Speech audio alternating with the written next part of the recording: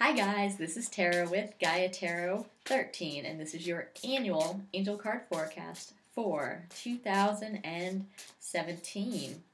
I'm going to be pulling 12 cards, one for each month, and instead of doing like the typical circle spread, I'm going to do just some rows of cards here because I have limited room.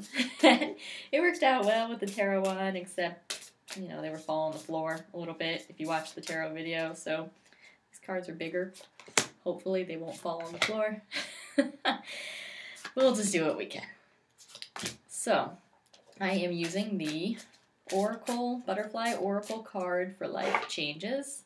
And I started to pull them, and I was just directed to shuffle in between the next four, so I'm doing that. I just do what seems right. And I trust that that's what's supposed to be done. Okay, so 2 more. I chose the Butterfly Oracles. Oh yeah, these guys are going to fall.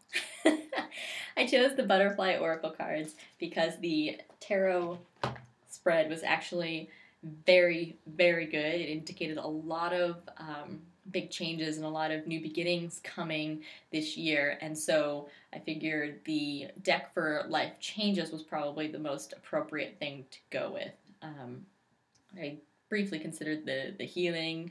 I'm not sure what I did for last year's. I probably should have gone back and looked, but I don't feel like we need healing this year. And I know that's kind of weird to say as I sit here in the end of 2015 with everything that's been happening. But I don't feel like next year is going to need a big focus on healing. I think there's going to be a lot of change, and so we need to see what the change is going to be. So, got all 12 of my cards out. Let's start with January. They're all face down, so I don't know what any of them are yet. So, let's start with January, and we have family changes. Okay, so something's going on with your family. You could be expecting you or, someone you love, someone you consider family. It could either be, family direct. So, you find out you're going to be, if you're not going to be a mom, I'm using mom because I'm female. If you're not going to be a mom, you find out you're going to be an aunt. Or it could be like your best friend is having a child. And so they are part of your family, like they're who you consider family.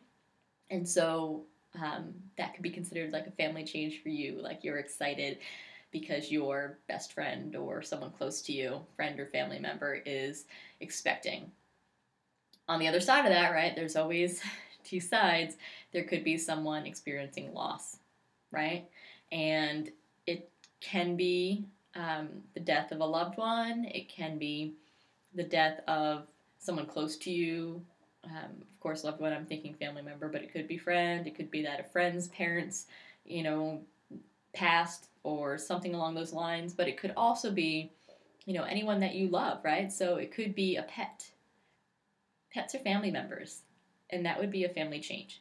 So it could be a good change. It could be a bad change. I know I'm thinking about birth and death, life and death. It could be that you're moving. It could be that you get a new job or your spouse gets a new job, and so you found out that you need to uproot your family and go somewhere else. So I know I always start out with like the most dramatic things. Sorry, is how my brain works.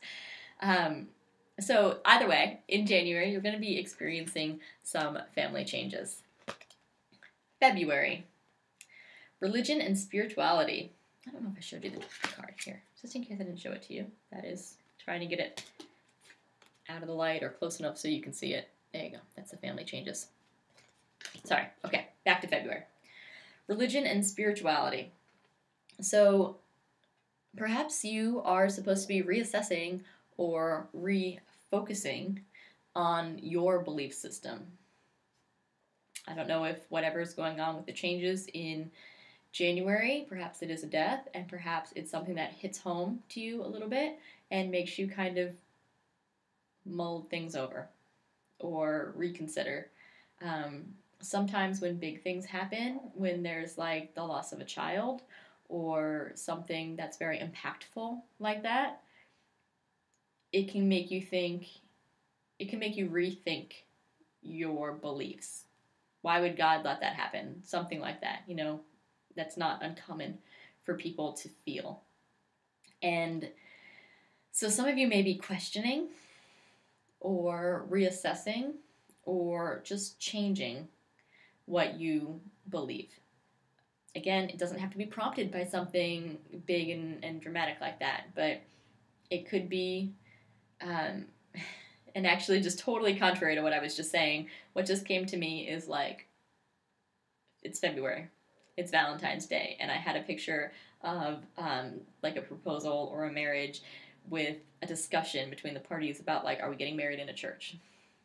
You know, you may have a different religion or spiritual belief than your partner, if you have a partner, and it could be something like that, where, you know, the two of you are just talking about it or having some sort of a conversation where it comes up. And it could be, as I said, like, are we getting married in a church? Or it could be like, hey, we've never really talked about how our belief systems are different. Is this a problem? Or, you know, something along those lines. Okay, March. End of an era. Ooh, interesting. So, let me get it closer. So, something's coming to an end. The old way, whatever that old way is, isn't going to work for you anymore. And this falls in March, 3rd month. It's the end of the first quarter of the year. If you pay attention to, you know, the quarters, 3-month quarters, right? So, with this being in March, it kind of makes sense, right? You've got the first quarter of the year, and it seems like you're clearing out. Whatever you had going on before, it's not going to work anymore. That's not the way we're going to be doing things anymore. It's the end of an era. It could be job changes. It could be partner changes. It could be anything. But something isn't going to be the way it was anymore. There's going to be a pretty big change coming. Again, doesn't have to be the way we automatically think of change. It could be that you just decide you're not going to carry around your baggage anymore. You know, if you've had one thing that you know is not good for you to be carrying. So like, if you're judgmental and you've always been judgmental and you kind of thought that's how you were always going to be, it's just you being like, you know what, I'm just not going to do that anymore. It takes a lot of work, it takes a lot of effort, and who am I to be saying anything about other humans? That's the end of an era. Releasing that is the end of an era.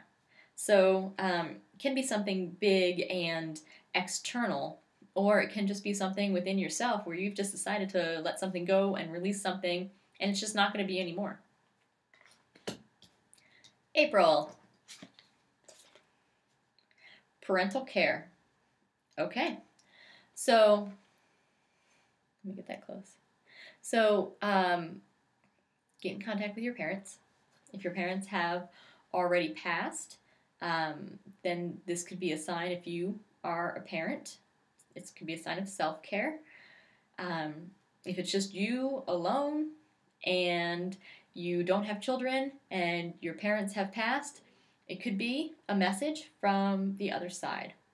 Look at yourself. What would your parents be saying to you right now about how you're handling things, or how you're living your life? What kind of advice would they want to instill on you, and what sort of things would they say to you? Are they proud of you? You know, so this is really kind of like getting in contact and healing any sort of damage or issues you may have in a relationship with your parents or your in-laws. If any of them are still alive, this could be taking care of yourself and looking at how you parent if you have children, or just looking at how your parents would feel about you if they've already crossed over. Okay, May. Get some rest. God, it's the 5th month. You've been doing all this work. Let me get at it. There you go. You've been doing all this work. You've got some heavy things going on here. Major changes. We knew this was going to be changes, right? It's the deck about life changes. So we've got, major changes going on here. Eras ending and care and family changes. It's time now. to just take a break. May is the time. If you're in the northern hemisphere, it's going to be spring, right? This is the time to just do some of that self-care, to just kind of like rest and relax and do some me time. Do some meditations, get back to your hobbies, take a bubble bath, whatever you need to do to kind of like rest, relax, and rejuvenate. It's time to recharge your batteries. You've been doing a lot of work, a lot of really good work, and this is the time to recharge those batteries. June, 6th month. 6th month of 2017, and we have hobbies. All right, that ties right back into getting rest, right? What was I just saying? Figure out, what you like to do, get back to you, get back to spending your extra time focusing on yourself and relaxing, and that involves, over here, that involves picking up any hobbies that you may not have continued. Maybe you've had so much going on the first half of this year that you really haven't ever been able to finish that knitting project or whatever your thing is. Maybe you've wanted to, like redo the kitchen or something, and that's been kind of on your mind and something you like to do, or it's a hobby and not an obligation. So maybe you've wanted to like, even if it's like interior design, not like actually remodeling and ripping things apart, maybe it's just redecorating and that's something you really want to do. This is getting back to you. We've got this 5th month where we are resting and relaxing so you can pick back up the things that you like to do. July, all right, we're in the second half of the year now. Okay, July 2017, we have moving. Some of you going to be moving. There we go. Get it close enough? Okay, so if this is actually like a relocation, which would make sense with the examples that I was just giving about, redoing your house or whatever. Things come to me for a reason, right? So this could be for some of you actually relocating for whatever reason. Relocating for a job, relocating to be closer to family members if you do have that parental care up there in April. So maybe you have some parents that need you and you need to move closer to them. Or if you're not actually like moving your house or moving locations, this is just getting out and moving your body. It's July, right?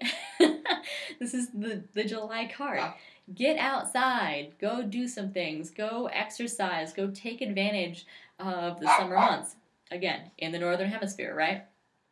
Get out and get your body moving and get active. My dog is not happy.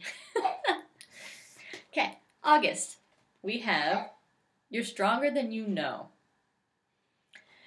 What I'm getting here is that you may feel, with all of these changes going on, that it's just taking a toll on you, right? Maybe that time to rest in May wasn't enough.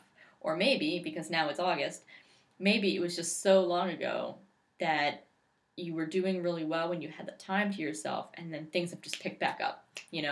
It's summer, August, the end of summer, so you've had maybe a busy summer, or you're getting ready to send the kids off to school, or you going back to school yourself, or, coming into fall, or starting to maybe get a little anxious thinking about the upcoming holidays. In September, we have Labor Day, if you're here in the U.S., and that kind of heralds in the fall, and it kind of says, like, here come all the holidays. So, you might be kind of starting to feel that in August, and I'm getting a very strong, like, back to school something.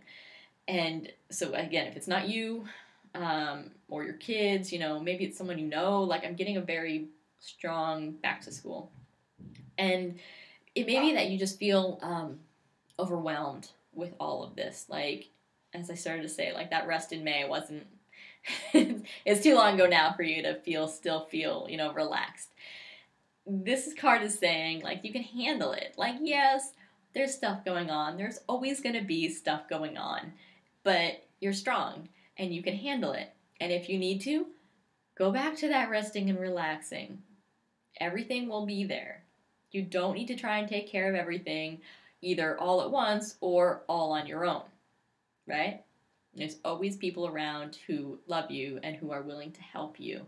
So know that you can handle whatever is thrown at you and just make sure to ask for help when you need it, okay? It doesn't mean you're weak when you ask for help. Asking for help is something strong to do. All right, so September, right? What do we got? Take the next step now. Again, I'm going to say this is that, there we go, waiting for it to focus. This is that back to school thing for me again, like you are starting, an enrollment process and you're kind of scared. And this is not just for like kids, elementary school, high school, or this is not for y'all in your 20s going off to college, or if you have kids going off to college. This is you. This is you who's watching this. So if you have always wanted to learn something or take a course in something, these August and September cards are really just screaming school at me.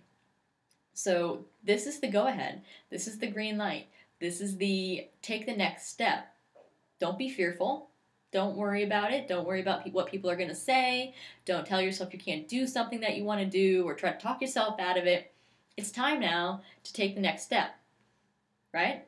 That's what this is saying. Take the next step now. You've got plans. You've got things you want to do. It's time to move forward with those. I know I'm using school as an example because that's really what's coming to me for August and September, but that's not going to be for all of you, obviously, of course. Whatever project, that doesn't apply to you, whatever project you have that you have been working on, that you feel kind of like overwhelmed from August, overwhelmed or defeated, or like you don't think you can do it, this is the green light. I mean, August was saying, you're stronger than you know, you can do it, go ahead and do it. And then here's September saying, yeah, go ahead and do it. Move forward with that project, move forward with those plans. You can handle it, now make it happen. Okay, beautiful. October we have support. So if you are, let me get down there. If you are afraid that you're not going to be able to do whatever this thing is, what was I just saying? I was just saying that you can ask for help. You are loved and supported. You know that you have people around who can help you accomplish the things that you can't accomplish on your own, and you are loved and supported. Not just by your friends, not just by your family members. These are the angel cards. You're watching an angel reading. FYI, if you didn't know. So know that the universe, God, angels, guardian angels, your personal life guides, all of those entities are out there loving and supporting you. And if you need help, all you need to do is call on them. All you need to do is ask for help. And however you do that, I know some people, I meditate, and some people have a certain ritual or a certain specific act or place that they go to, church, right? Some people have a specific place that they go to ask for help. However you do it personally, if you need help, ask. If you need to feel loved and supported, just go to that place, however you do it, and get that support from the angels. November. Memories. Are you feeling nostalgic this month? It is the end of the year, right? If you're in the Northern Hemisphere, if you're in the U.S., we celebrate Thanksgiving during the month of November. This is where you give thanks for all the things that you have, right? But this time of year, you also start to look back, right? And I guess you do that no matter where you are. But, towards the end of the year, you look back and you think, okay, what happened through all these months? And you're kind of reflecting and you're remembering and you're being grateful for the experiences that you had and the growth that you've had. And you're remembering happy times and, of course, also the sad times, which you're supposed to grow from. So this card in November is just kind of like telling you that you're going to be feeling that. You're going to be feeling that nostalgia and that kind of life review, to have the memories fill you about what's been going on over the past year, where you have been and where potentially you can be and what you want coming up, right? Because a lot of times when people reflect, it's because they want to see where they've been, where they are now, and then how things can be. So it's going to be going on in November. In December, we have sobriety. All right. Now, if you don't have specific addiction issues, right? Because we're talking about getting clean, okay? That's generally, kind of synonymous with sobriety, whether you have an addiction to alcohol or whether you have an addiction to drugs. Those are like the main two addictions. There's also addictions to food. There's also addictions to drama.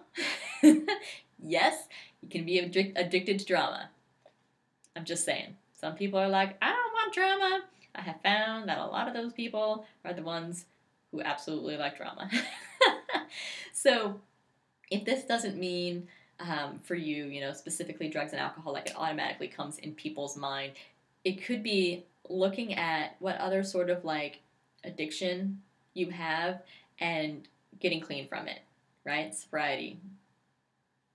Getting the negativity out of your system. The things that are bad for you, clearing them out of your life. And that's where I started this. This is getting clean, right? So if you are one of the lucky people who does not have any sort of addiction to anything, not even addicted to drama, you're one of those people who doesn't have an addiction, think of this card. It does still apply to you.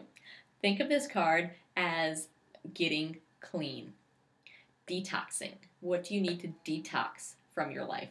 What do you need to clear out of your life?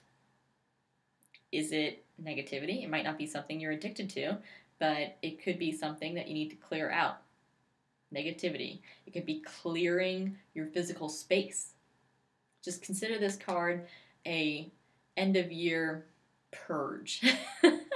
That's what just came to me. Just cleaning everything out. We're in December. It's the end of the year. We're about to go into another, start 2018. By this time, we're going to be about to start 2018.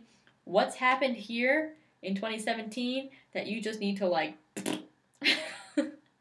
wrap it all up in a ball and throw it away because you are done with it.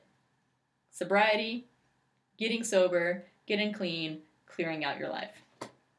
That's what we've got going on. I told you, major changes going on this year, but it's going to be very healthy.